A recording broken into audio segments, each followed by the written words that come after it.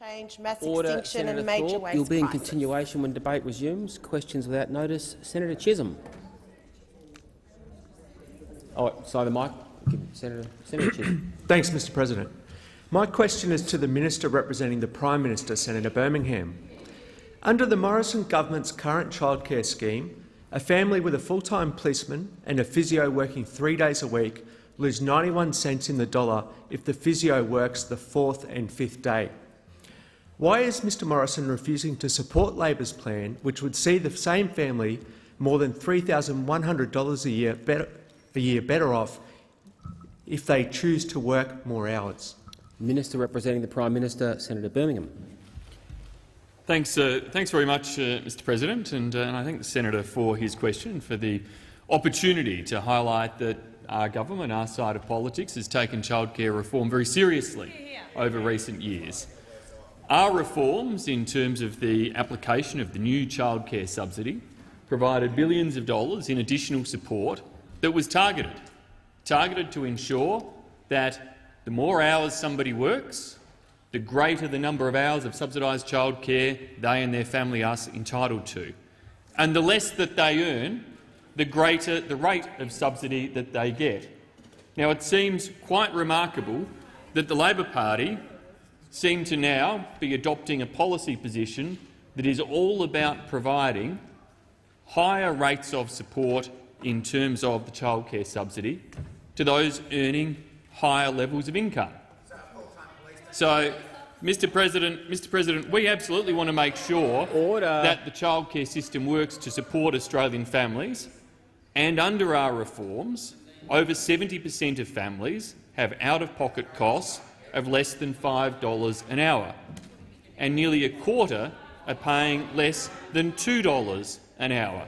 Nearly a quarter are paying less than $2 per hour. And those families, Mr. President, would be the lowest income Australian families.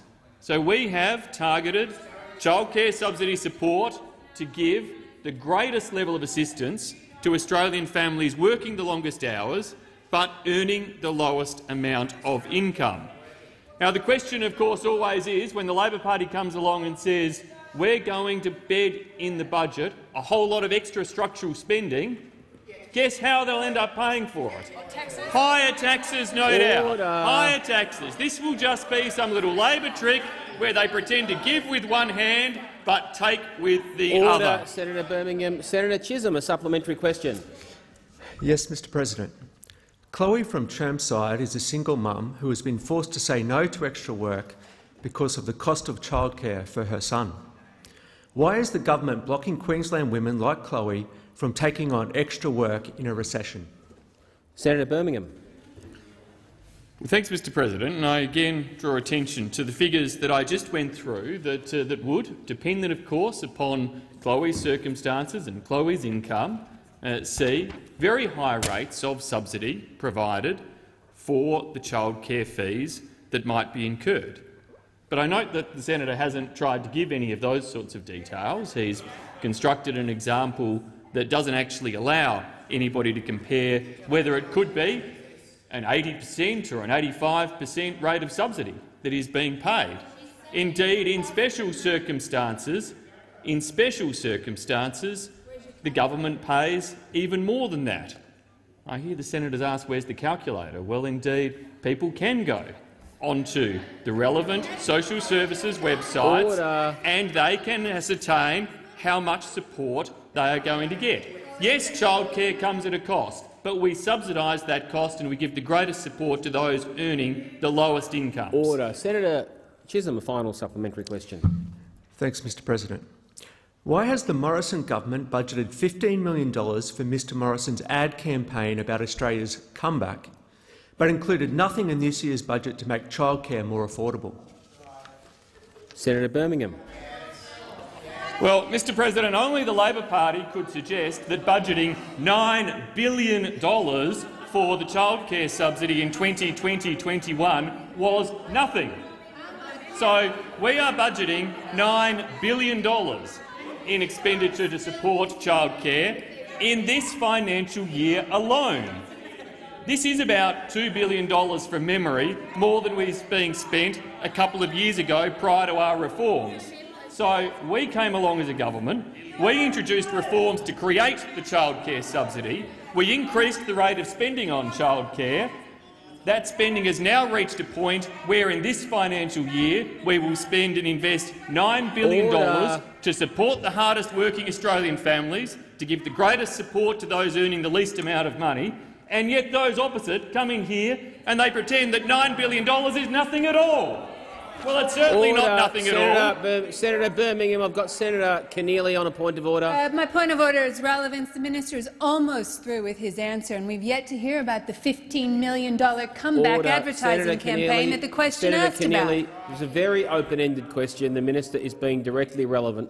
Senator Birmingham, you have 5 seconds remaining. Senator Chisholm asked, why are we giving nothing to childcare? On this side, we think $9 billion is actually quite a lot of money. Order. Senator Fawcett. Thank you, Mr President. My question is for the Minister for Employment, Skills, Small and Family Business, Senator Cash. Can the Minister please update the Senate on the state of the labour market following COVID-19 and how the Morrison government has supported Australians through this once-in-a-century pandemic to stay connected to the labour force and to find employment? The Minister for Employment, Skills, Small and Family Business, Senator Cash. Thank you very much, Mr President, and I thank Senator Fawcett for his question. And, Mr President, as you know— Sorry again, Senator Cash. Can you? I thought we were going to have that looked at over the weekend. We've got the same microphone problem. You are blessed with a very loud voice, Senator Cash, but I'll ask you to lean into the next microphone and we'll try and have that fixed overnight. Senator Cash. Thank you, Mr President. I'm still just as loud. COVID-19, as you know, has had an unprecedented impact on the labour market. But new research that's been released by the National Skills Commission on the Australian labour market shows that while the impact of COVID-19 has been unprecedented, there are signs of recovery and cause for optimism for all Australians. We have begun the long road to recovery, and in fact we've seen 648,500 jobs return to the labour market since May. That is a good thing.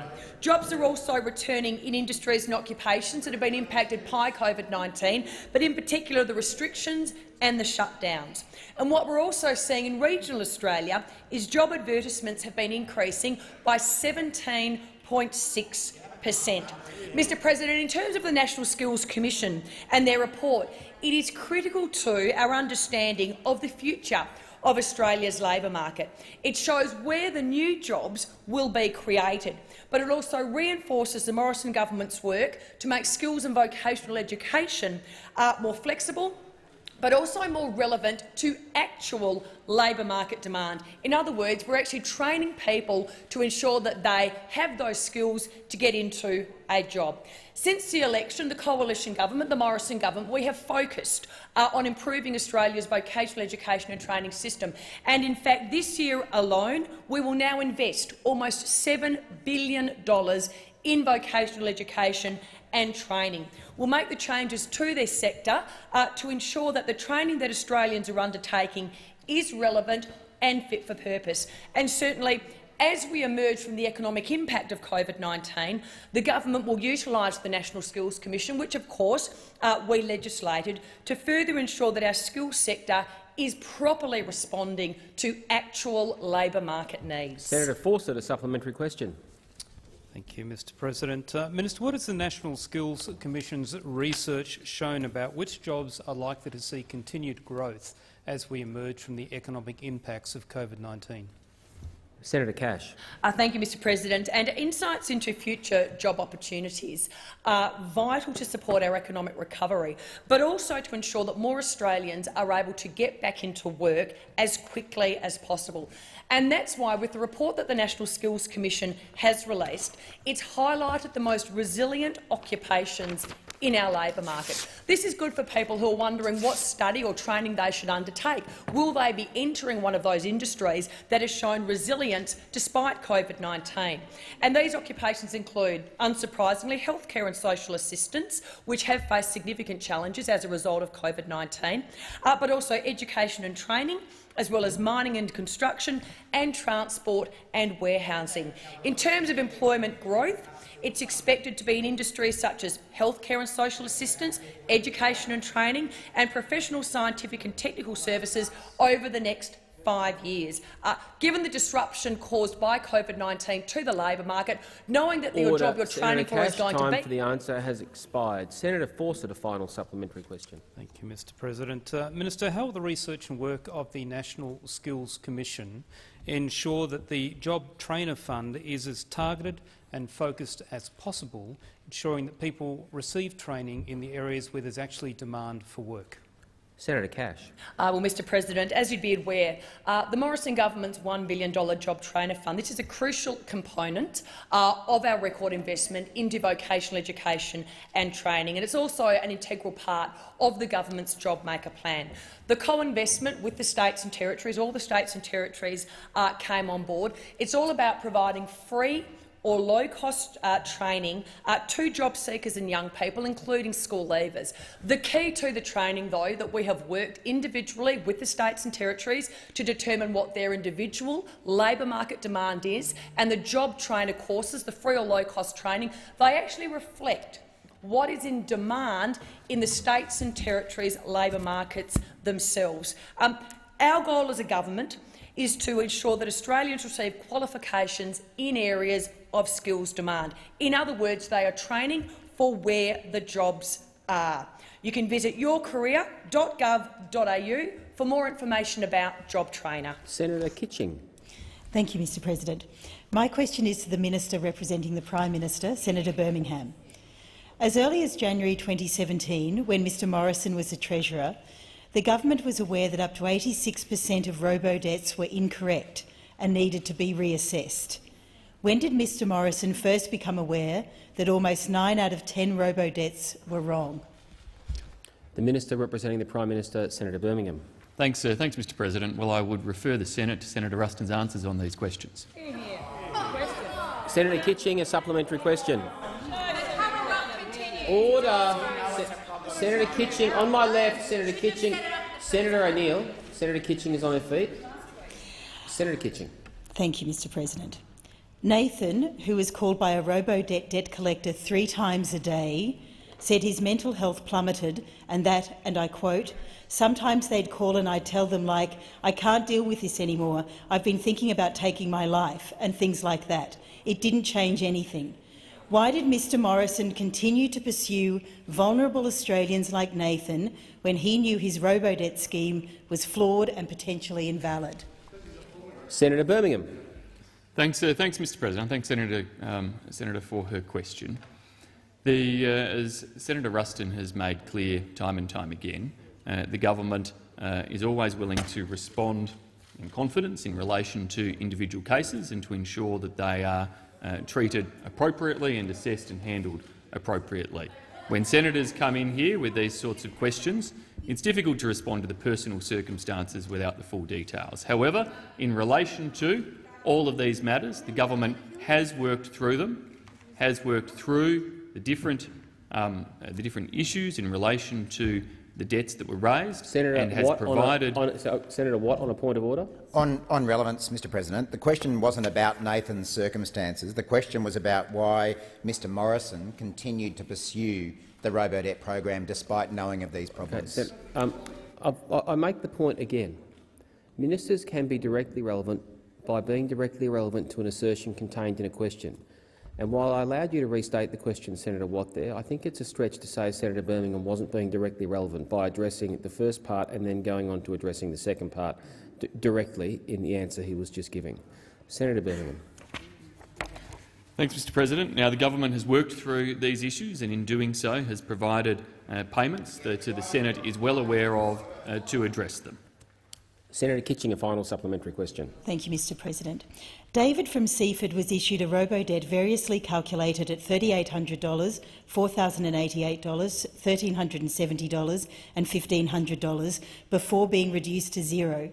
David says, and I quote, "I think I could have been one of the people who died because of this. They nearly cost me my life." When the government was told in a department brief on the 1st of March 2017 that a third of robo-debts had been reassessed and reduced to $0, why did Mr Morrison insist on putting the lives of thousands of people like David at risk? Senator Birmingham.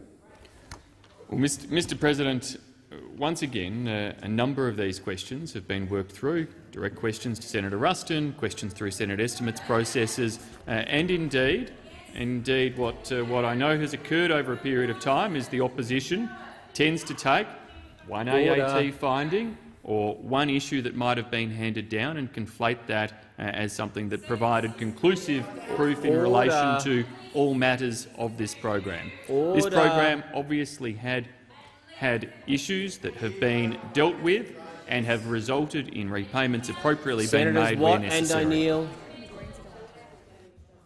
Senator Scarr. Thank you, Mr President. My question is to the Minister for Foreign Affairs, Senator Payne. Will the minister update the Senate on the importance of Australia's relationship with Southeast Asia and the ways in which the government is strengthening our relationship with ASEAN countries? The Minister for Foreign Affairs, Senator Payne. Thank you very much, Mr President, and I thank Senator Scarr for his question. Mr President, the government's strong view is that ASEAN is at the heart of Australia's vision for an open, inclusive and resilient Indo-Pacific region in which sovereign states are able to make independent choices. It's a vision which aligns closely with the principles set out in the ASEAN Outlook for the Indo-Pacific. And we've continued to deepen our engagement with our Southeast Asian neighbours. Indeed, at the ASEAN-Australia Summit last month, the Prime Minister announced a major investment of over $500 million in economic development and security measures to support Southeast Asia's recovery from COVID-19. It's a package which aligns with ASEAN's priorities under the ASEAN Outlook: maritime, connectivity, sustainable development, economic cooperation. We welcome the agreement also to increase the tempo of our leaders' meetings to annual summits, because that opens up a new chapter in the ASEAN-Australia strategic partnership. We've also signed a strategic partnership with Thailand, facilitated the entry into force of the Comprehensive Economic Partnership Agreement with Indonesia, and agreed on a plan of action with Vietnam to deliver on our strategic partnership. I also met with Vietnam's ambassador to Australia last week and took the opportunity to particularly thank Vietnam for their leadership of ASEAN during a very difficult year concerning the impact of COVID-19 in particular. And also virtually last week with my Malaysian counterpart on Friday, Minister Hishamuddin Hussein, and thanked Malaysia for their role as our ASEAN country coordinator. Mr President, ASEAN is clearly more important than ever as we deal with the health and economic challenges that have been brought upon us by COVID-19. It is galvanising the region's response to the pandemic and particularly playing a central role in shaping how our region will emerge from the crisis. A strong ASEAN is critical to the recovery and the future prosperity of Australia and the region. Senator That's Payne, why we stand together in the challenges we face. Expired. Senator Scarr, a supplementary question. Thank you, Mr President.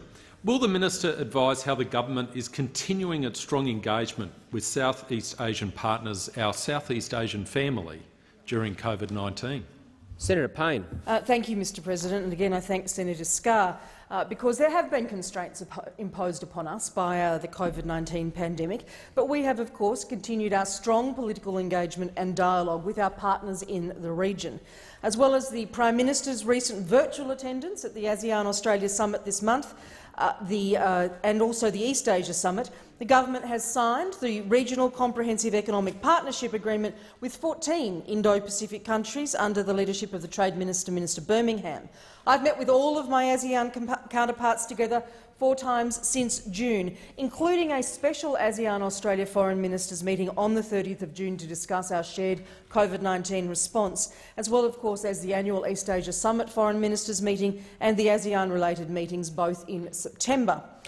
Notwithstanding limited travel this year, I visited Singapore in October, affirming the strength of our relationship, and Brunei in February.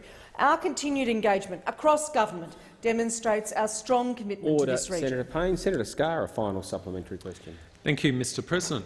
Will the minister outline the Mekong Australia program and the ways in which it will support this important region within Southeast Asia?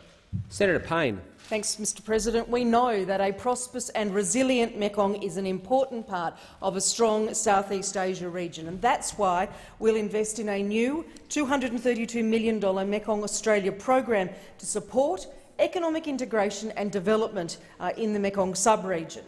That package announced by the Prime Minister includes investments for economic integration and development, high-quality infrastructure, support for our region's emerging security needs and for the development of maritime resources. The key elements, Mr President, include providing scholarships for emerging leaders, creating even more valuable people-to-people links, strengthening cybersecurity and critical technology capabilities, new funding to boost jobs and growth as part of the Vietnam-Australia Enhanced Economic Engagement Strategy, and opening a new liaison office in Naypyidaw in Myanmar in 2021. We're deeply committed to working with Mekong countries to manage the health and economic impacts of COVID-19 and to support economic integration and regional development. Senator Siewert. Mr President, my question is to the Minister representing the Minister for Health, Senator Cash. The 2019-20 bushfires resulted in about 450 deaths due to direct injury and air pollution exposure, and sent thousands of people to hospital emergency departments with respiratory and heart problems. November was the hottest November on record. Leading health bodies, including the AMA, the Australian Nurses and Midwifery Federation, Australian College of Nursing and a majority of peak medical bodies, have declared climate change a health emergency. Will the government declare the climate crisis a health emergency? Minister representing the Minister for Health, Senator Cash. Thank you, Mr President, and I thank Senator Siewert for her question. And Senator Siewert, you would be aware climate change is a global challenge for all countries, including Australia, and all of us need to take action to mitigate and adapt to its impacts. As part of the Australian government's response, the Australian government is focused on developing a sustainable and responsive health system. You have asked the Minister for Health the question, with a range of programs which can be expanded or operationalised to respond to emerging pressures, including those that are climate-related. Indeed, the Australian government released its National Climate Resilience and Adaptation Strategy in 2015, and I'm sure you are aware, Senator Siewert, that the strategy recognises that in Australia, national and subnational governments, businesses, households and communities all have different but important roles in managing climate risks, including those that impact on health and well-being. The National Disaster Risk Reduction Framework, which, as you know, was released in April of 2019, provides the big picture for the work that government, industries, business, not-for-profits, communities and individuals in Australia must do together so that we can live successfully with these hazards and the hazards that you have referred to in your question to me for decades to come. In terms of the practical steps that the government is taking, we are working with the states and territories to ensure that Australia's capacity to respond to the health impacts of climate change are appropriate and effective. And they include the Australian Health Protection Principle Committee, which has, as you are aware, identified climate change as a health protection priority. The committee has in fact asked its National Health Emergency Standing Committee to develop a national heat health framework. Senator Siewert, a supplementary question. Thank you. The World Health Organisation calls the climate crisis one of the greatest threats to our health. The Grattan Institute and the MJA Lancet Countdown have called it the greatest health risk facing future generations. Why doesn't Australia's long-term national health plan address the climate crisis? Senator Cash. Well, again, Senator Siewert, I believe I've just taken you through some of the steps that the government is undertaking in response to the issues that you have raised. As I've stated, the government in 2015 released its National Climate Resilience and Adaptation Strategy. In April 2019, the government released the National Disaster Risk Reduction Framework. In addition to that, as I've said, the government is working with the states and territories, in particular to ensure that Australia's capacity to respond to the health impacts of climate change are appropriate and effective. What I was unable to say to you in answer to your primary question was that the Australian Health Protection Principle Committee has also tasked the Environmental Health Standing Committee with reviewing the science on the health effects of prolonged smoke exposure. You raised smoke exposure in your primary question, and in fact they published a statement on the 7th of August 2020. The government is also taking action in direct response to the health impacts of the 1920 bushfire crisis. Senator Siewert, a final supplementary question. Thank you. Leading health researchers and health bodies are urging an accelerated response to reducing emissions and preparing health systems. Does the government agree that net zero emissions should be achieved by 2035 and that it's essential if we are to protect the health of future generations? Good question. Senator Cash. Well, Senator Siewert, I refer you to the incredibly eloquent answers that the Leader of the Government in the Senate gives every time a question on this is raised. The government is committed to achieving this as soon as possible, and that is why we have put in place the practical actions that we are taking to ensure that we respond to climate change, which, as I've said, is a global challenge for all countries, including Australia. Senator Siewert, the difference between those of us on the government side of the chamber and unfortunately those in the Australian Greens is that we are putting in place practical actions to ensure that we tackle climate change. You, for some reason, just don't seem to like the practical actions that we are putting in place. And yet, to date, the practical actions that we have put in place are being successful. Senator Billick. Thank you, Mr President. My question is to the Minister for Families and Social Services, Senator Ruston.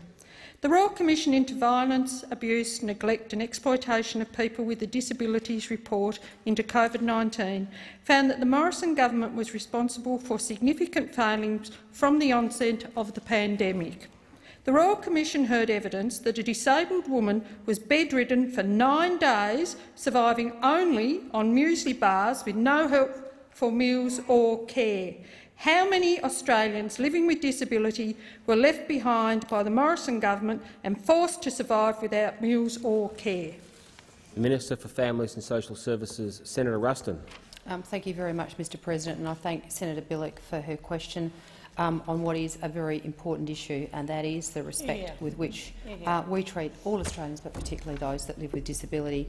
And for that reason, the government welcomed the interim report from the Disability Royal Commission, because we believe that everybody, absolutely everybody, but most particularly the government, has an absolute huge role to play in stamping out violence, abuse, neglect and exploitation of people with disability.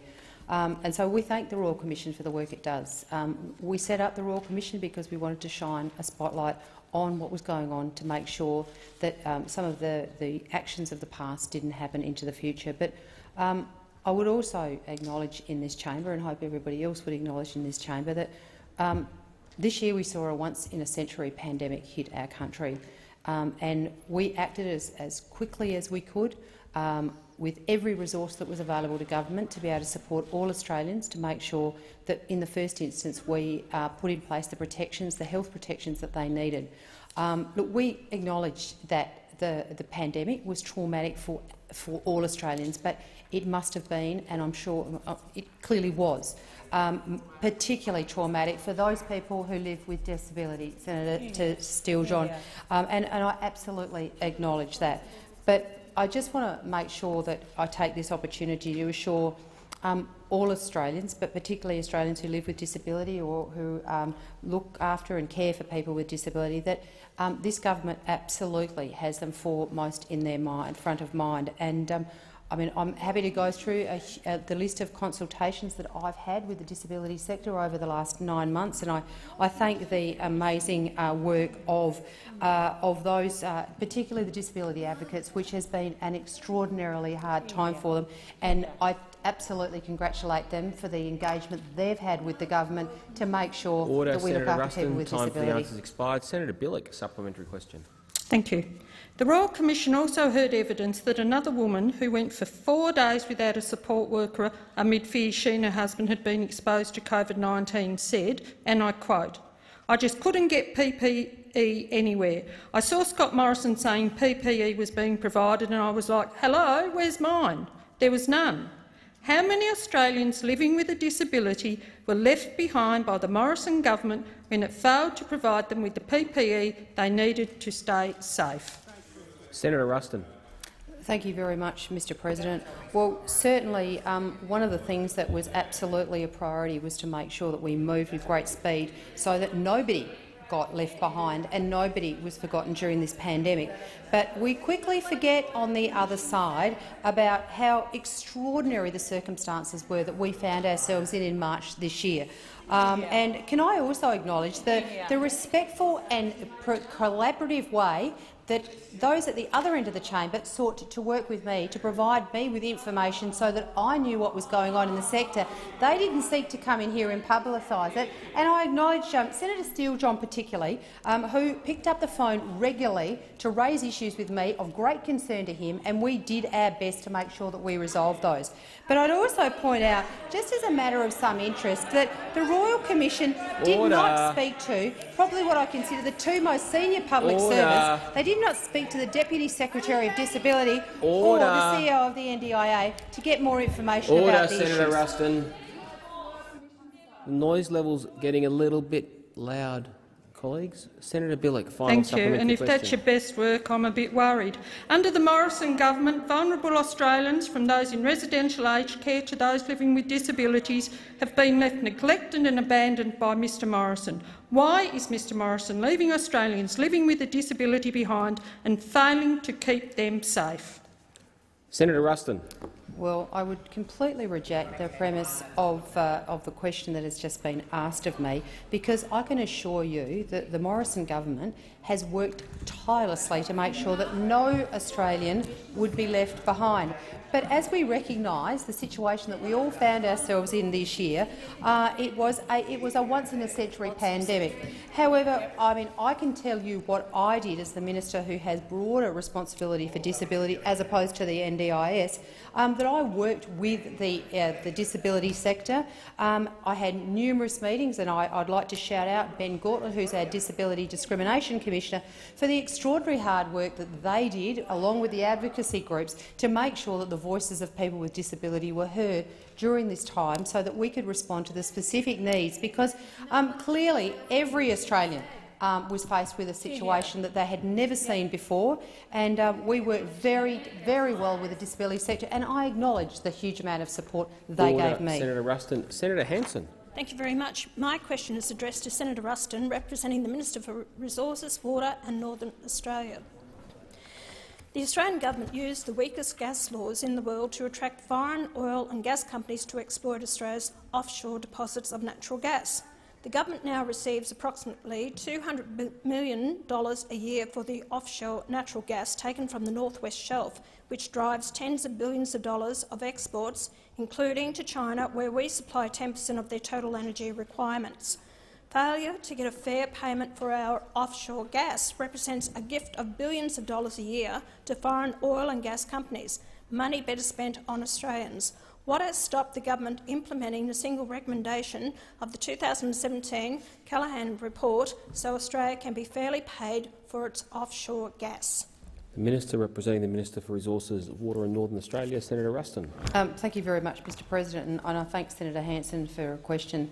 And at the outset, can I acknowledge your long-standing and passionate commitment to ensuring that Australians are the beneficiary of our nation's endowment of natural resources.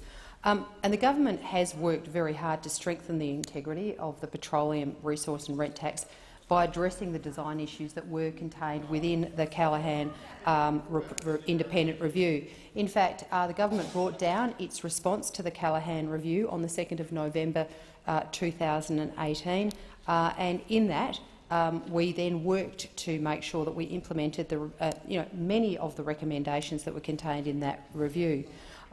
Things like reducing the uplift rates that apply to carried forward expenditure.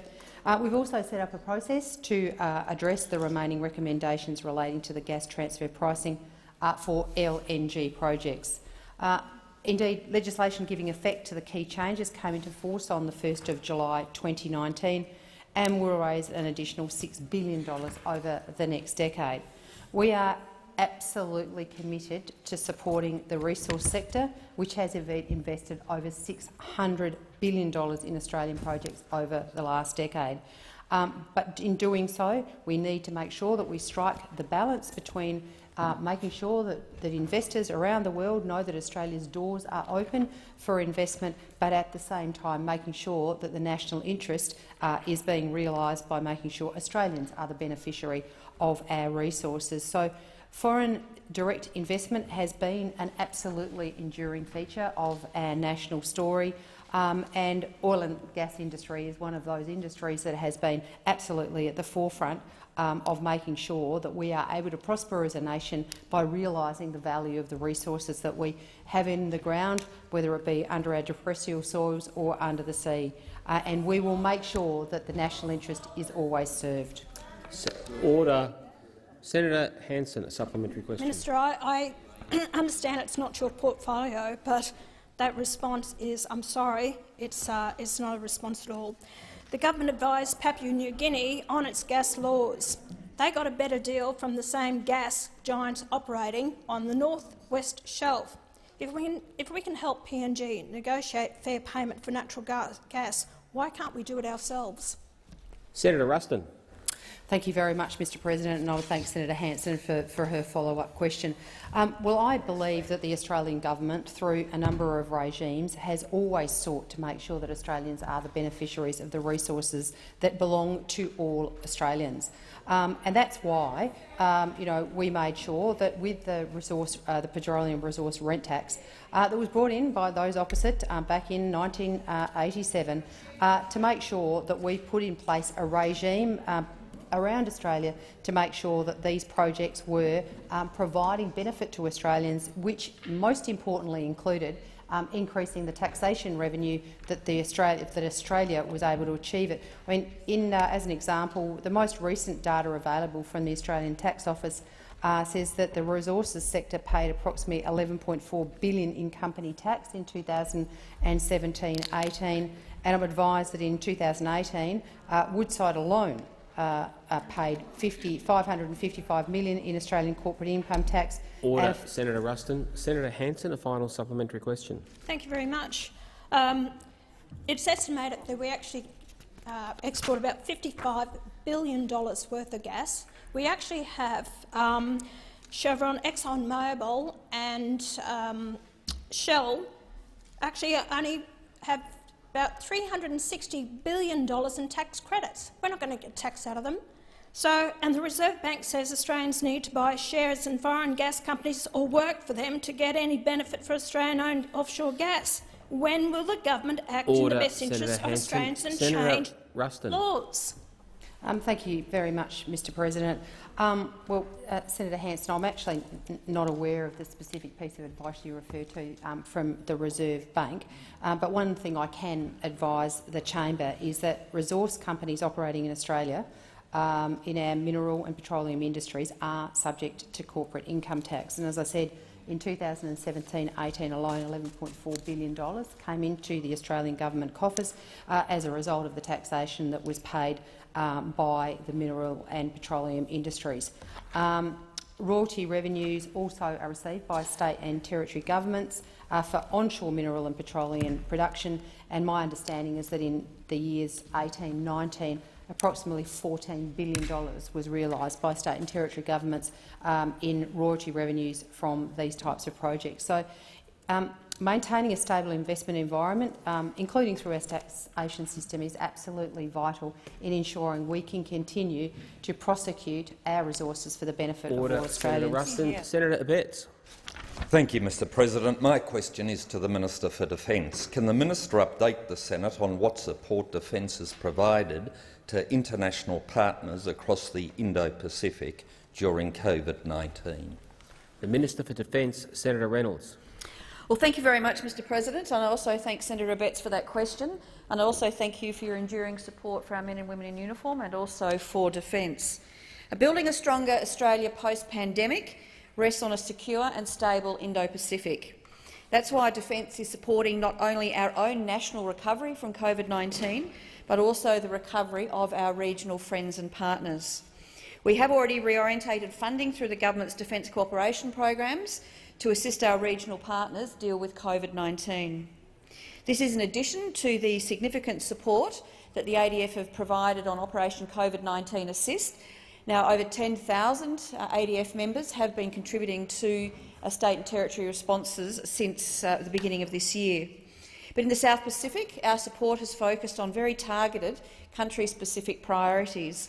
This includes planning, health, logistics, vehicle and asset maintenance, the delivery of personal PPE and also supplies.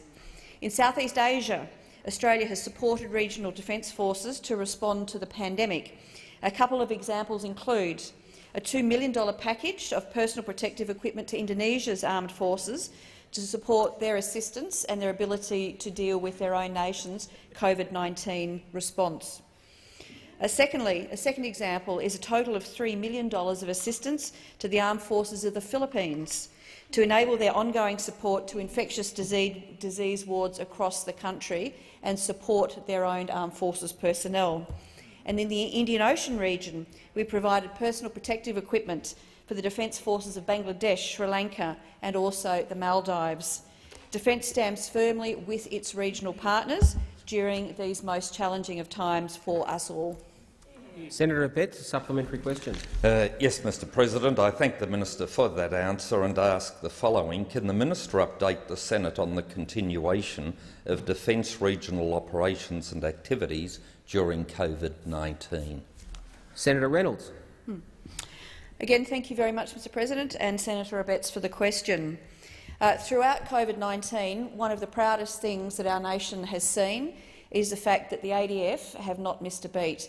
Yes, we've had to adapt work practices, but we have not missed a beat throughout the COVID-19 pandemic. And during that time, Australia has continued to strengthen its military-to-military engagement with our partners who share our vision for a stable, prosperous and rules-based Indo-Pacific. This is despite the many challenges facing us all with COVID-19. For example, our regional presence deployment, which ran from July to September, was the largest ever ADF deployment to the Indo-Pacific, and we exercised with 11 nations in total. Navy has also conducted 7 separate maritime activities with Japan alone this year. Australia participated in the maritime exercise Malabar last month with our close partners India, Japan and the United States, and those exercises continue. Senator Keneally. Oh, sorry, Senator Abetz. Final supplementary question. I've miscounted. Thank you, Mr President. Can the Minister update the Senate on how Defence is maintaining close engagement with Australia's Pacific family during COVID-19? Senator Abetz. Sorry, Senator, I'm having a bad run today. Senator Reynolds. I can answer my own question if you like. Senator Reynolds. Thank you very much, Mr President, and I'm sure Senator Abetz is very capable of answering his own questions. But in all seriousness, Defence is continuing to support our Pacific family to address the health and economic challenges of the COVID-19 pandemic. Work continues apace with Papua New Guinea, Fiji and Vanuatu on significant defence infrastructure projects in those nations, projects that enhance security and also provide much-needed economic stimulus and local employment opportunities in those nations. Those projects in those 3 countries alone are expected to create over 350 jobs in Papua New Guinea, 555 jobs in Fiji and 178 jobs in Vanuatu, with many more to come. Defence continues to deliver new Guardian-class patrol boats throughout COVID-19, 8 to date to regional partners under the Pacific Maritime Security Program, and in fact Tonga received its 2nd Guardian-class patrol boat during a COVID-safe handover at Henderson in October. This program fundamentally supports regional sovereignty. Senator Keneally. Thank you, Mr President. My question is to the Minister for Foreign Affairs, Minister Payne. Laura, who is stranded in Spain and wants to come home, has had her status changed by DFAT to, quote, not seeking to return to Australia. despite making it clear to a caller from DFAT that she was trying to return as soon as possible and had flights booked in coming weeks. She has said, and I quote, "I can't shake the feeling the reclassifications on the DFAT portal are a cynical drive to deliver the government a Christmas miracle." Why isn't the Prime Minister setting up a national quarantine facility at Learmonth or other locations so stranded Australians can get home before Christmas, as he promised, instead of cooking the books to make it look like they don't want to be home by Christmas? The Minister for Foreign Affairs, Senator Payne. Thank you very much, Mr President, and thanks Senator Kinley for her question, and absolutely reject any suggestion that members of the Department of Foreign Affairs and Trade or any other public servants who are engaged in the consultation with Australians about their current status are cooking the books, to use her pejorative term, Mr President. Let me be very clear. DFAT will not remove any Australians from its registration database without their consent. I am not familiar with the specific example to which Senator Keneally has referred, but I will undertake to take details from her after question time and follow that up. What we have done, Mr President, is to work with Services Australia to contact registered Australians to ensure that the information we have in our database is up to date and correct. Having detailed information assists us with planning for facilitated commercial flights. That includes the Qantas flight, Mr President, that arrived in Hobart yesterday from New Delhi. It also helps us to prioritise vulnerable Australians within the caps on incoming passenger arrivals. I don't know how those opposites suggest that we actually manage this process without having the most current information, Mr President, without having up-to-date data from Australians. We are in the middle of a global pandemic, Mr President, and people's circumstances do and are changing very quickly. Within the registration database, there are different status fields related to Australians' intentions to return. We will only change their status on their behalf based on information that has been provided to the Department of Foreign Affairs and Trade, and as I said, we will not remove Australians from our registration database without their consent. Mr President, this is a very intensive process to try to support as many Australians as we can. Since the 18th of September, over 43,800 Australians have returned from overseas. That includes more than 17,000 Australians registered Senator with DFAT, Payne, of which— time for the answer has expired. Senator Keneally, a supplementary question. It has been 80 days since the Prime Minister promised the 26,000 stranded Australians on DFAT's list that they would be home by Christmas. Only 17,000 on that list have come home. Given the Prime Minister only has 3 days to deliver on his promise and bring the remaining stranded Australians on DFAT's list as of the 18th of September home by Christmas, how many of those stranded Australians will not make it home by Christmas? Senator Payne. Thank you very much, Mr President. And as Senator Keneally has observed, and as I said in my previous answer, over 43,800 Australians have returned from overseas, which includes more than 17,000 Australians registered with the Department of Foreign Affairs and Trade, and of those, over 3,700 were vulnerable, Mr President. We have been seeking information from those Australians to ensure that we are able to assist them with the most up-to-date and timely information. Since the 23rd of October, we have facilitated 13 commercial flights, returning 1,847 passengers. In the last 4 weeks alone, Mr President, the Department of Foreign Affairs and Trade has made over 30,000 offers of places on flights to Australians registered overseas.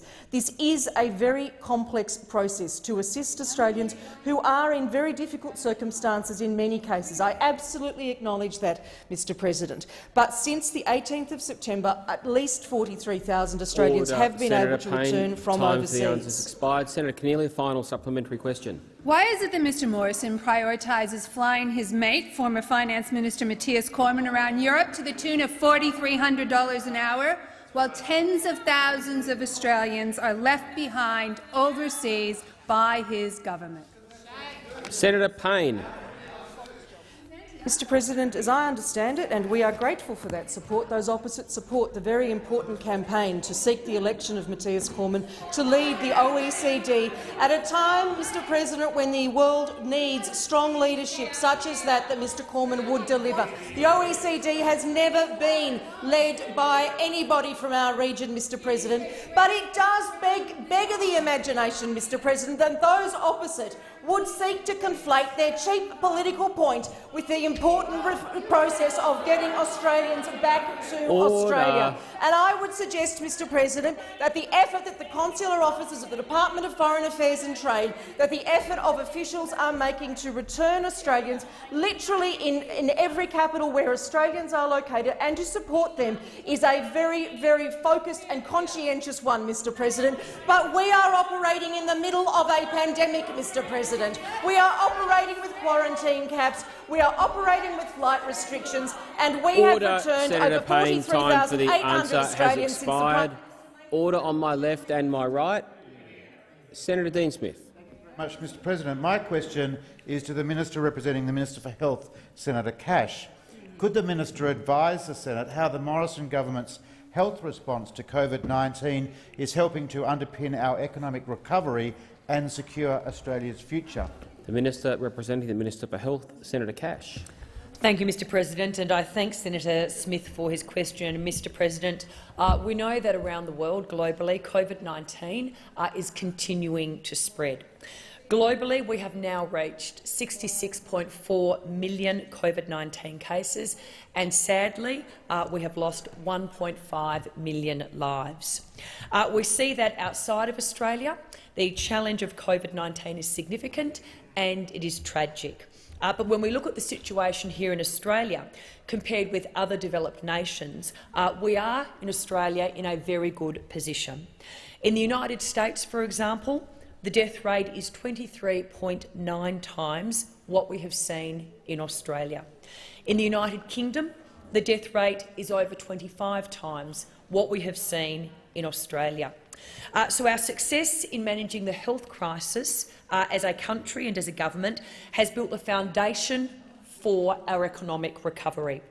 We've had real challenges and genuine loss, but in terms of the outcome that we are currently seeing in Australia, it is certainly one which other parts of the world envy. In Australia, we have now had 27,965 confirmed cases of COVID-19, and sadly 908 deaths. As of 4 p.m. yesterday, we have had 0 cases of community transmission in the past 24 hours, and certainly that is a good thing.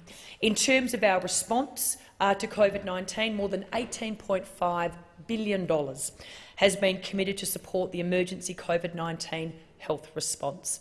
As a government, as you know, we took early action to close the borders and institute quarantine arrangements. We've established 147 GP respiratory clinics, and we've now conducted more than 10.1 million tests in Australia since the pandemic commenced. Senator Smith, a supplementary question. Thank you, Mr President. Can the Minister explain how the testing capacity of Australia supported this health outcome, which is enabling our economic comeback? Senator Cash. Thank you, Senator Smith. And certainly, in terms of the testing, as I've said, Australia has now conducted over 10.1 million COVID-19 tests.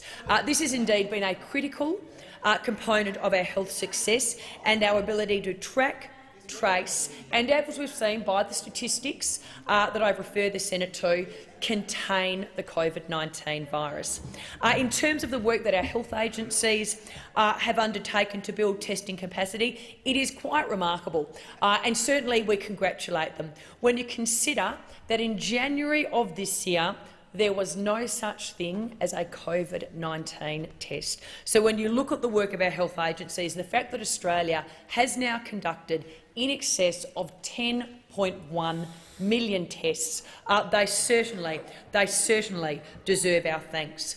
Mr President, we've also taken a number of steps to ensure that we could build this capacity, including putting in place Medicare funding for COVID-19 tests and sourcing the materials needed to keep our testing supplies. Senator Smith, final supplementary question. Thank you, Mr President. How will the Morrison government's approach to securing and rolling out a COVID-19 vaccine ensure that Australians are safe and position our economy for recovery from a COVID-19 recession?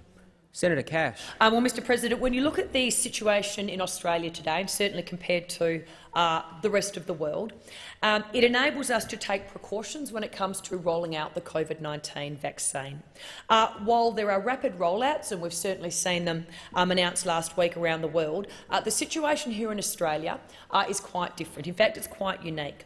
Locally, the Therapeutic Goods Administration has given a priority assessment to 3 different vaccines. The TGA is currently assessing all of the available medical evidence of these vaccines to verify that they are indeed safe for use in Australia. The safety of the vaccine program is, of course, our top priority as a government. We've made a deliberate decision to diversify our vaccine portfolio with a range of vaccines and all of the different data. The rollout of the Pfizer vaccine in the United Kingdom will provide us with additional information to assess the safety of the rollout of the vaccine in Australia. Senator Cash. Senator Pratt. Thank you, Mr President. My question this afternoon is to the Minister for Youth and Sport, Senator Colbeck. A report out today from the Brotherhood of St Lawrence states that youth employment was, and I quote, already stubbornly high before COVID. Can the minister confirm the report's finding that 1 in 3 young Australians are unable to find any work or don't have enough hours of work to make ends meet? The Minister for Youth and Sport, Senator Colbeck. Thank you, Mr President, and thanks, Senator, for the question.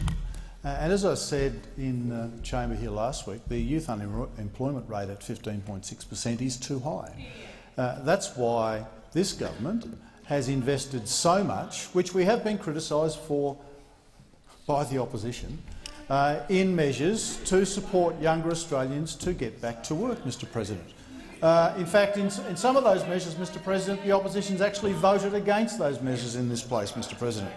And so, Mr President, we recognised that the impact of the COVID-19 pandemic was going to be significant on younger Australians, Mr President. And so that's why, as we've worked our way through the COVID pandemic, and in the budget that we released just a few weeks ago, we had such a significant effort that was focused towards getting younger Australians back to work, Mr President. Mr President, we invested $4 billion, Mr President, in the JobMaker hiring credit, Mr President. Mr President, we invested significant amount of money to provide a 50% wage subsidy for apprentices who were starting a new apprenticeship, new apprentices in businesses, or recommencing, Mr President. We want to keep younger Australians connected with their employers, and we want to provide incentives for employers to employ younger Australians, because we know the longer-term effects of unemployment for younger Australians have a significant impact on their financial capacity over a period of time. Well, Mr President, I'll take the interjection, and that's exactly how I started my answer. The unemployment rate at 15.6% is too high. I have acknowledged that, Mr President. We've just been through a pandemic, Mr President, a global pandemic, which is having a disproportionate impact on younger Australians, Mr President, and so that's why this government has invested so heavily in measures to assist younger Australians to get Senator Pratt, a supplementary question. How many young Australians could have been spared from the unemployment queues if the Morrison government had not excluded so many of them from JobKeeper? Senator Colbeck. Mr President, the measures that we've put in place to assist younger Australians back into work are just not about one single measure. We have invested in a number of measures to assist employers to take on younger Australians. We were criticised for focusing too much on younger Australians in our budget only a few weeks ago, Mr President, by those on the other side, Mr President. They forget what they were saying just a few weeks ago, Mr President, when they were criticising our budget for being so heavily focused on younger Australians and assisting younger Australians to get back into work, and all of the programs that we put into place, Mr President. We make no apology for focusing on younger Australians to get back to work. We recognise, as I said just a moment ago, Mr President, that the impact on younger Australians who don't have work when they're young is over a longer period of time and more significant. And we will do everything that we can to assist the employers to get younger people back into work. Senator Colbeck. Senator Pratt, a final supplementary question. How many young Australians are underemployed, and when does the government predict that the number will drop back to pre-pandemic levels? Senator Colbeck. Mr President, as the many measures that we've put in place to support younger Australians to get back into work, the unemployment rate will continue to improve. In fact, in some states it has improved over the recent period of announcement, Mr President. So in my home state of Tasmania, for example, the youth unemployment rate actually reduced over the last reporting period. Point of order. Point of order is relevance. The minister is providing an answer about unemployment. The question was actually about underemployment. It asked specifically how many young Australians are underemployed. I ask you to direct the minister to be relevant to the question. This was. This is where the test. Order. This is where the test of direct relevance, in my view, needs to be much more strictly applied than the test of relevance. It was a specific question that asked for a number without any what I'd call loaded or pejorative phrases. So to be directly relevant, in my view, the minister needs to address the issue of what was raised in the question because it was specific and factual in nature. Senator Colbeck. Thank you, Mr President. Thank you, Mr President. And as I said, the measures that we put in place in the budget are designed to increase employment in younger Australians, to get younger Australians back to work and to encourage employers, specifically encourage employers to employ younger Australians. And we will continue to focus in that area because we understand what an important part of the economy is. Senator Colbeck.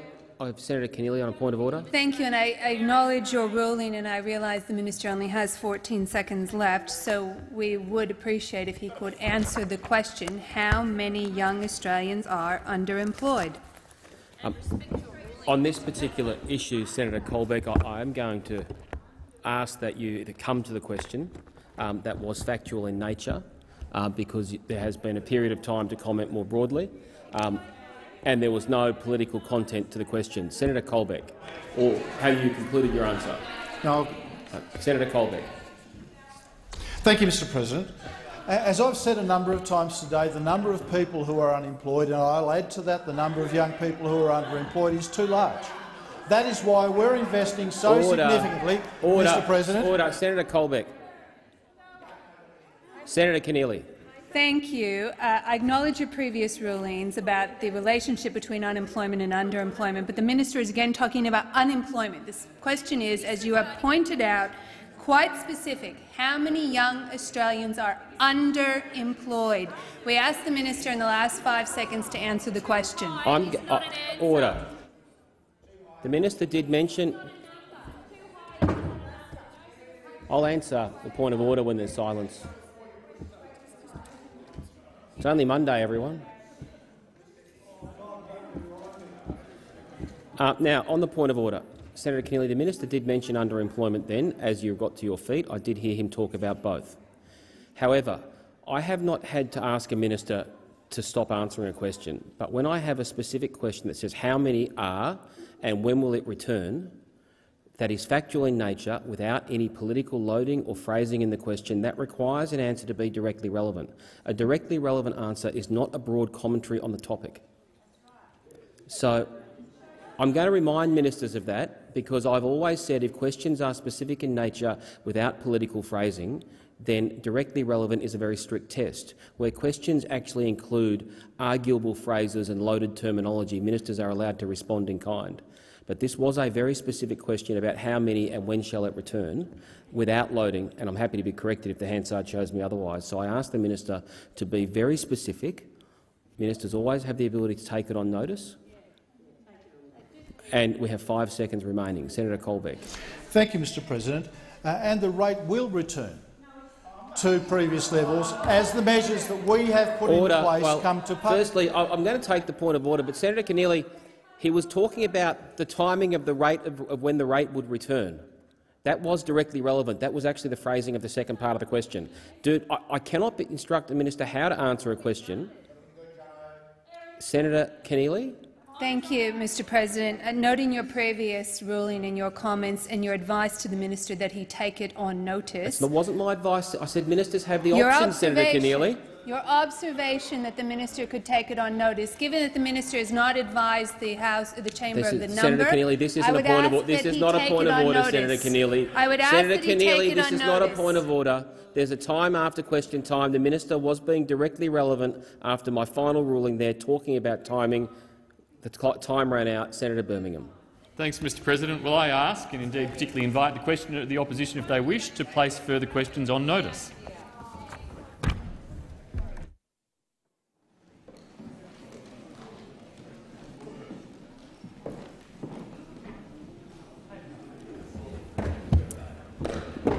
Are there any motions to take note of answers? Senator McAllister. Thanks, Madam Deputy President. And I rise to take note of the answers given by Senator Birmingham to the question asked by Senator Chisholm.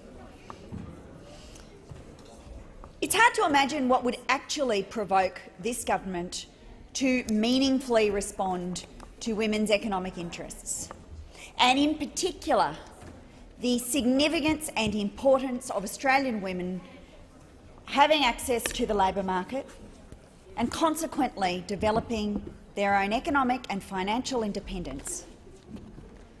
Because the true meaning of independence is the ability to find your way out of circumstances not of your choosing, to make real choices in the knowledge that you have the economic resources to support you. And the indifference to women's labour market participation, the indifference to their economic interests, the indifference to their wealth, the indifference to their super is absolutely remarkable.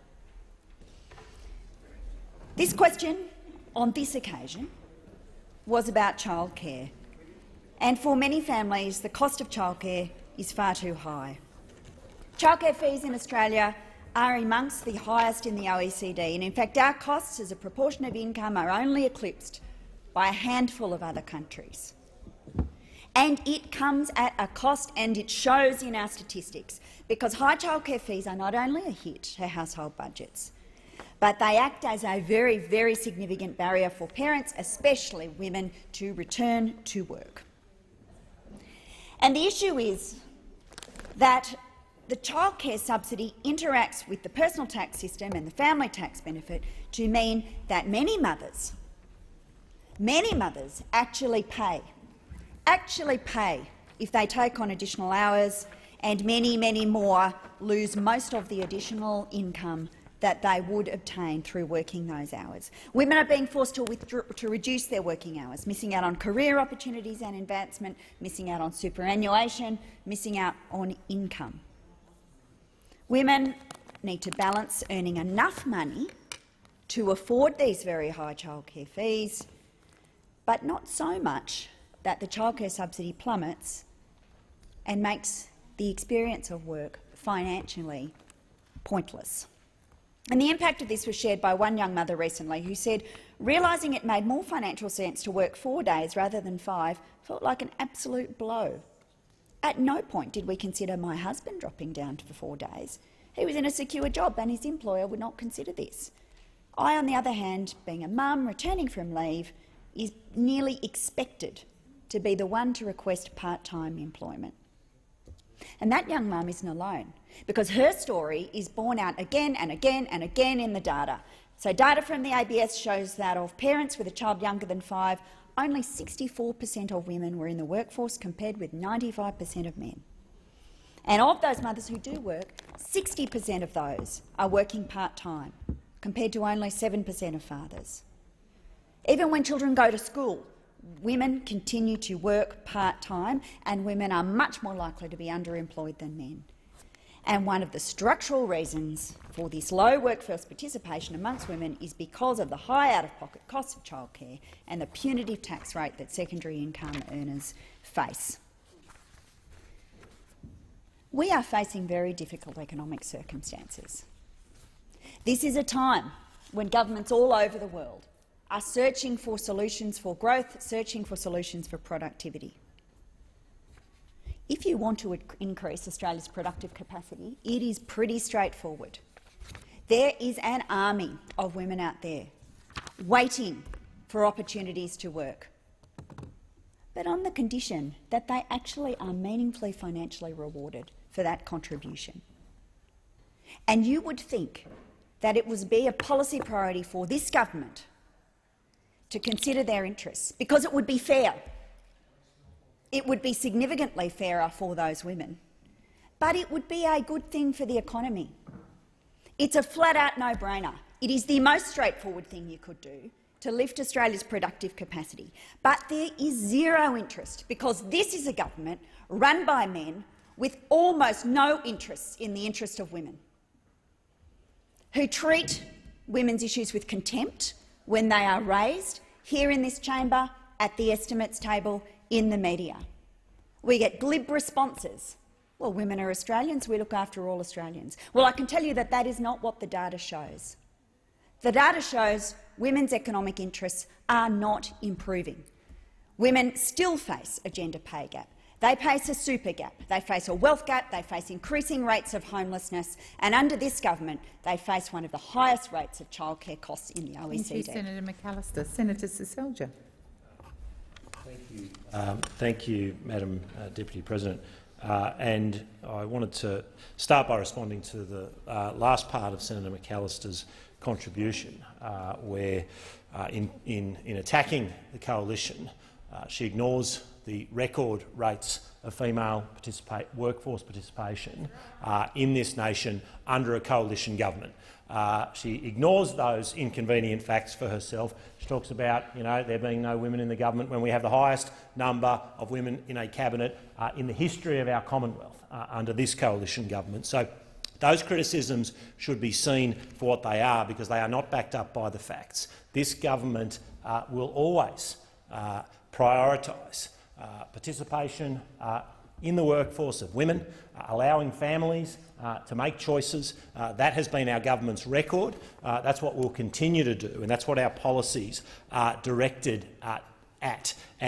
But you do have to take a step back before I go into some of the stats re childcare and the support that the coalition and the Morrison government has been giving to childcare and to families accessing childcare over a number of years.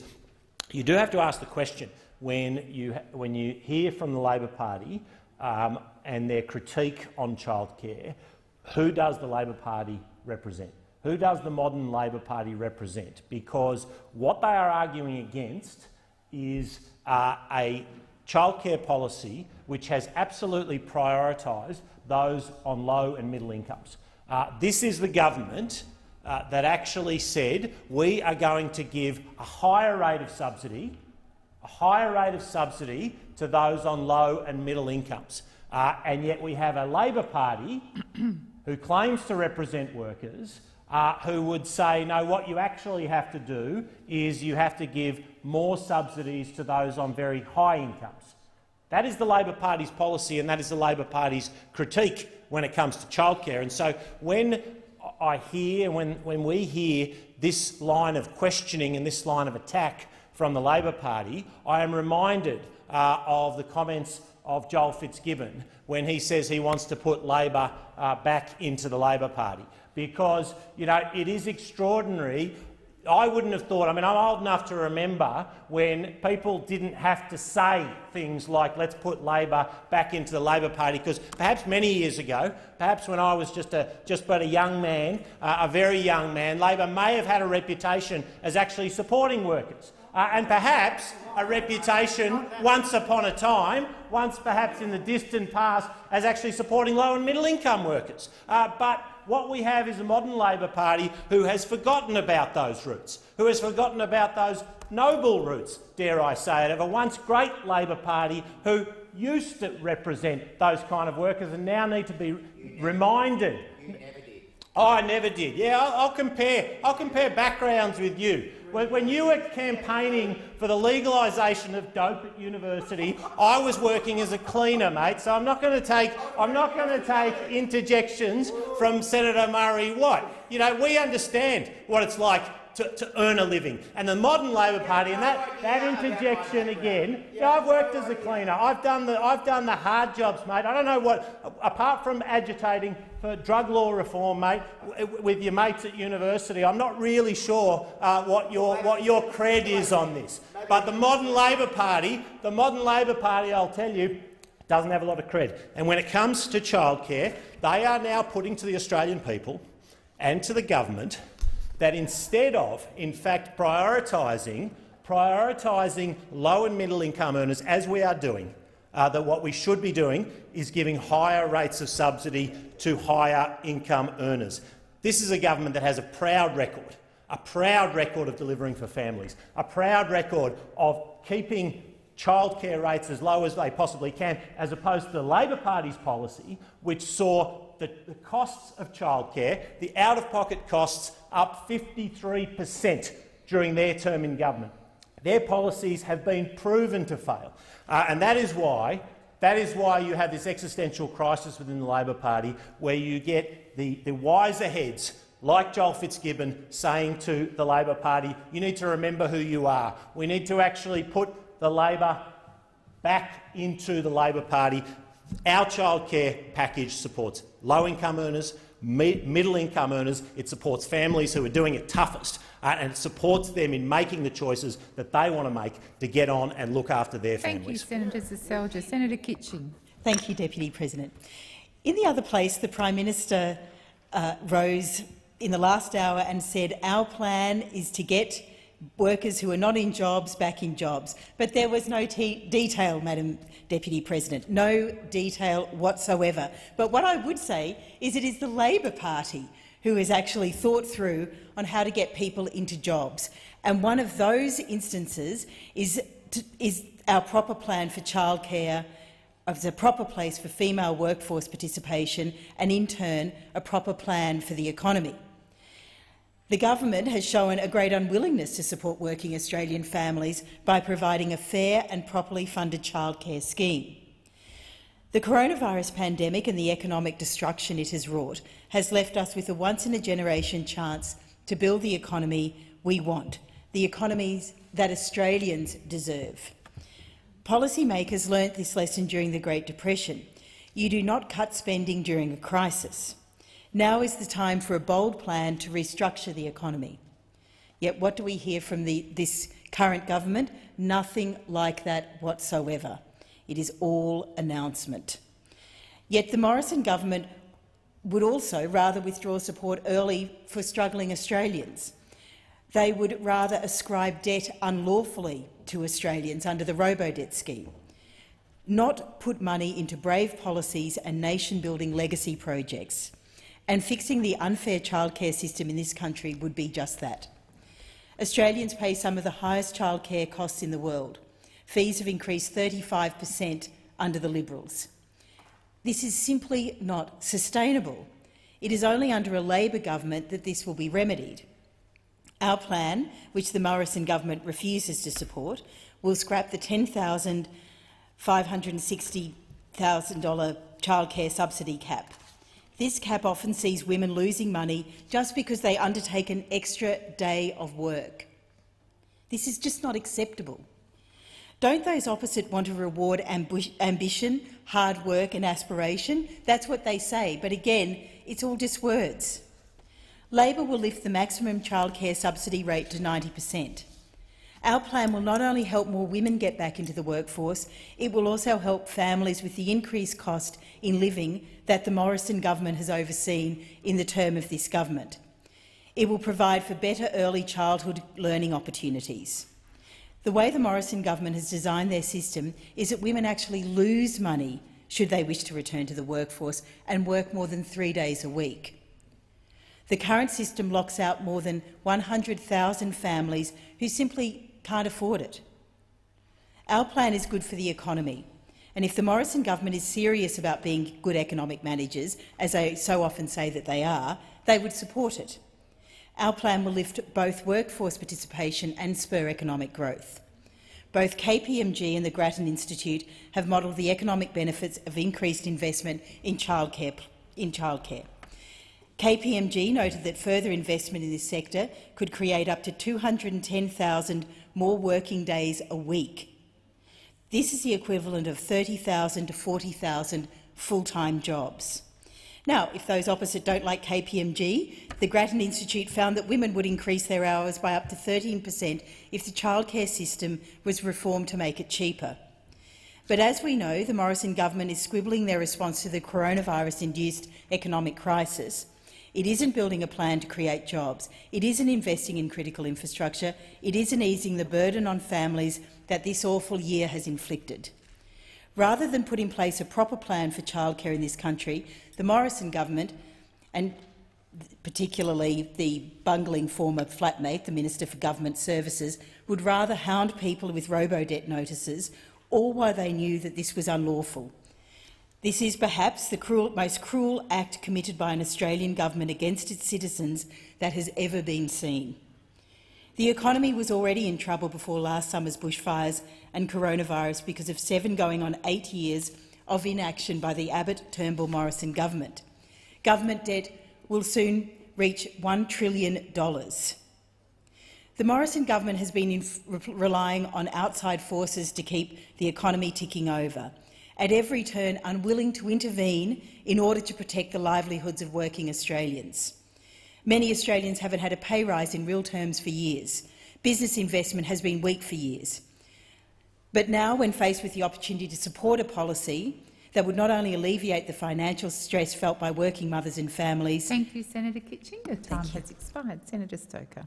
Thank you, Madam Deputy President. Well, Senator Kitching, you're a good person and you're an honest person, and because you've got an honest face, it means I look at you across the chamber as you say what you do, and I know that not even you believe the bull that you've just been sharing with us, because you know as well as I do that pre-COVID we came into this position with record workforce participation for women. At 61.2%, women were participating in the workforce more than they ever have. And you know as well as I do that despite the fact that those opposite love to pretend that they are the party of working people, that they are the party of women, the cost of childcare fees went up by 53% in the last term of Labor being in government. So we're not going to stand here and be lectured to by those opposite about how they're the party of affordable childcare. In fact, the very fact that senators stand up in this chamber and pretend that childcare is a women-only issue is itself disturbing, because on this side we know that caring for children is a responsibility that belongs to both parents. It's not something that lies simply on women. It belongs to the entire family. But you'd never know that from what's said by those opposite. You'd think that it only matters to a woman whether or not children are cared for. You know what? We operate in the real world, a real world where blokes like Senator Seselja, like my husband, like many thousands and millions of men across this country are equally invested in Slade too. Slade is a fabulous father who cares just as much for the caring of his children as the many other men in families. I can't speak for you, Mr Watt. Senator Watt, you can speak for the legalisation of dope, but you can't speak on this issue, because in your party, childcare is treated like something that only women can talk about. Here we know it's a whole family issue. That's why those opposite will only ever talk about childcare in the sense of institutional care in a childcare centre. You'll never hear them talking about income splitting and how that might help the whole family. You never hear them talk about the possibility of tax deductibility of in-home care. You'll never hear them talking about sharing the burden of raising children across the whole family with income splitting. No. It's all about the institutional solution. It's a closed-minded approach. It denies the reality of how many people choose to live their lives, and it denies the fact that there is an uncomfortable truth in Labor's childcare policy, a very, very uncomfortable truth, and that is that Labor's childcare policy is one that would tax middle-income families to subsidise the childcare of the very, very wealthy. And if you don't believe me, let me give you this maths. A family in Townsville earning $80,000 a year as a family, under Anthony Albanese, Mr Albanese's and those opposites policy, Labor's signature position from their budget reply, that family would be subsidising the Sydney family earning $360,000 a year. They would subsidise those on $360,000 a year with the money of the Townsville family earning $80,000. Now, where I'm from, that doesn't make much sense. And to make it even worse, they want to bake in permanent spending of $6 billion over 4 years with no plan to pay it, as well as baking in a subsidy for childcare workers to the tune of $10 billion a decade, again with no plan to pay it. And so we won't take lectures from those opposite. We know the care of children is a whole-of-family issue. We are prepared to approach it that way. We've put record funding into childcare, $9.2 billion, growing to over $10 billion in the coming years. We've put forward the very first Women's Economic Security Statement, and we've renewed it, and we came into this COVID crisis with record women's workforce participation. That is an approach to women's working success and the success of the caring for children in families that we can be proud of, and that should be an embarrassment to those opposite as they plan to take from middle-income earners to subsidise those on the Sydney Harbour side. Well, good luck to them. We know which Australians we're fighting for. Thank you, Senator Stoker. Senator Walsh.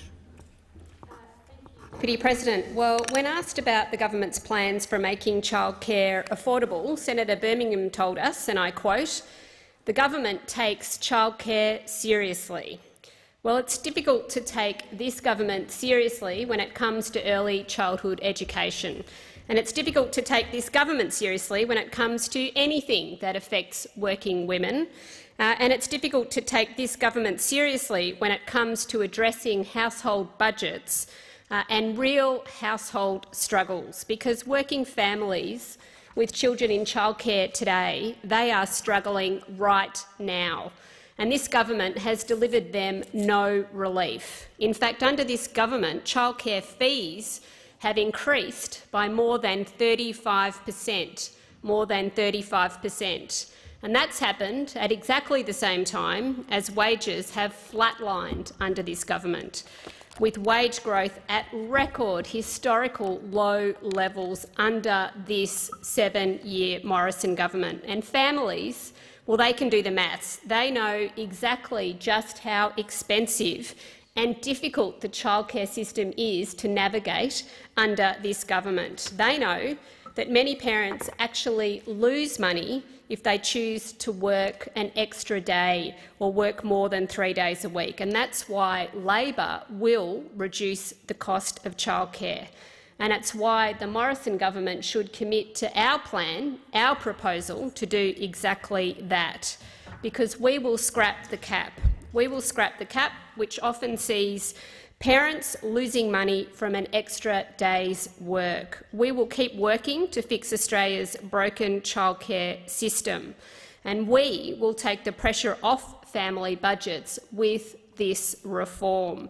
We will give families the support that they need to succeed in their lives and in their household budgets, support that this government just refuses to deliver.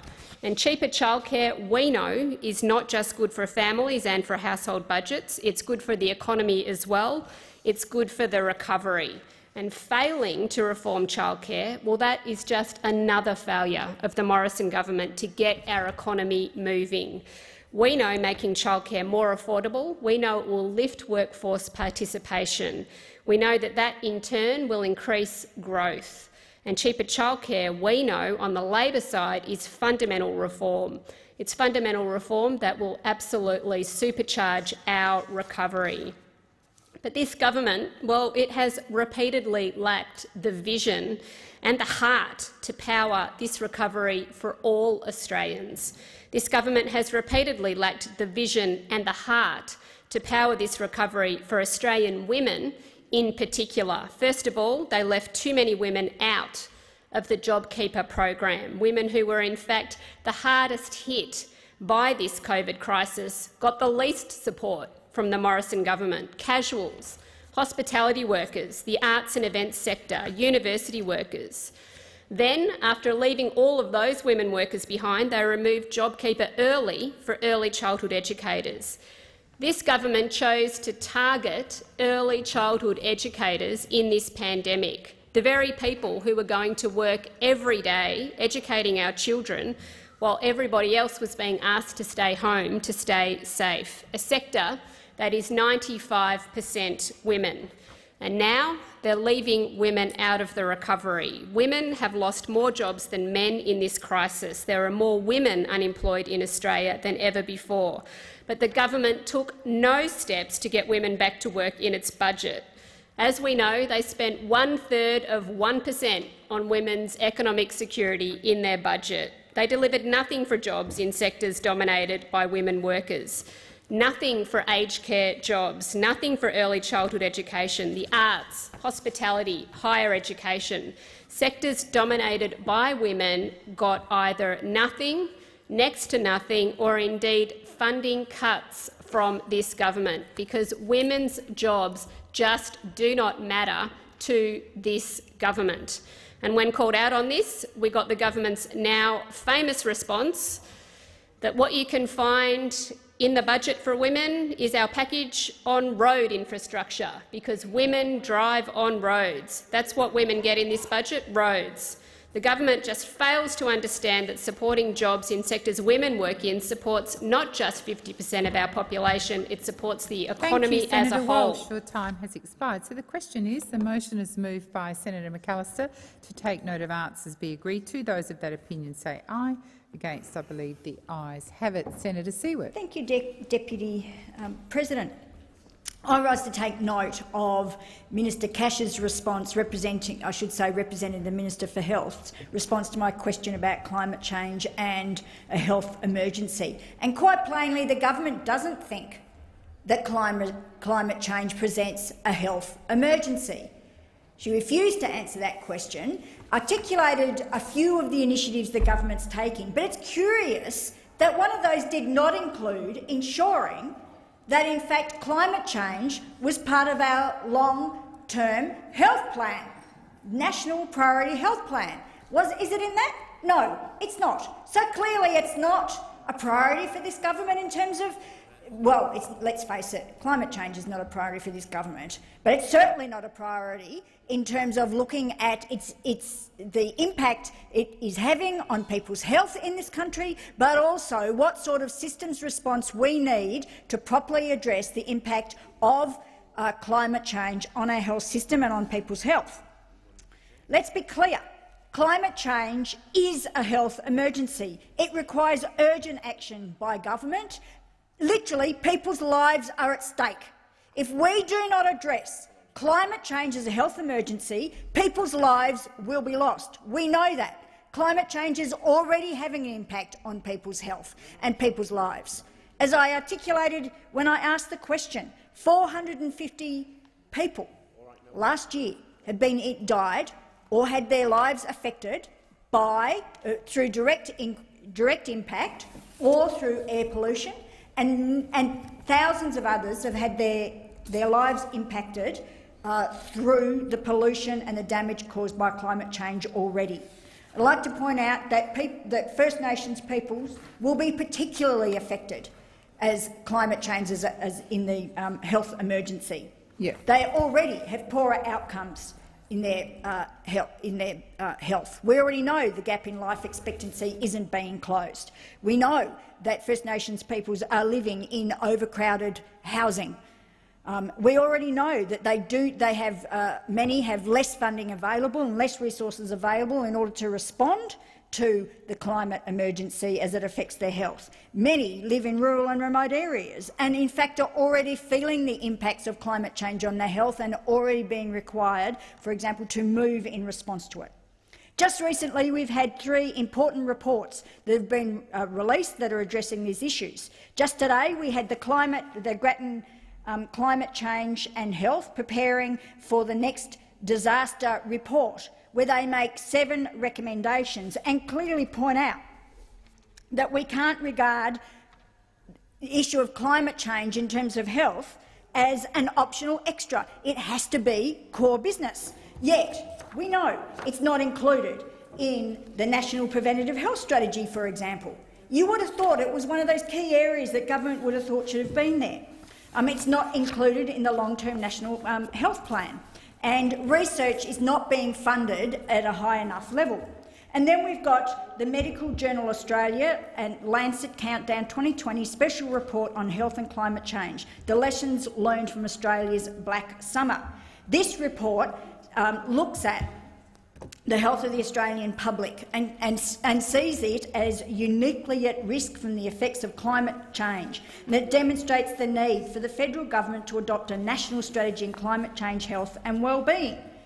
The report is clearly a call to action and also articulates the fact that many of our health experts are saying climate change is a health emergency. And then we have the Centre for Future Work report on climate change, producing dangerous heat stress in workplaces. And this report articulates the impacts of climate change on people's health in the workplace. It says heat stress poses serious health and safety risks for many workers across Australia, and Australia must act on the causes of rising temperatures and changing weather patterns. So here we have, just recently, really clear evidence that the climate crisis is a health emergency.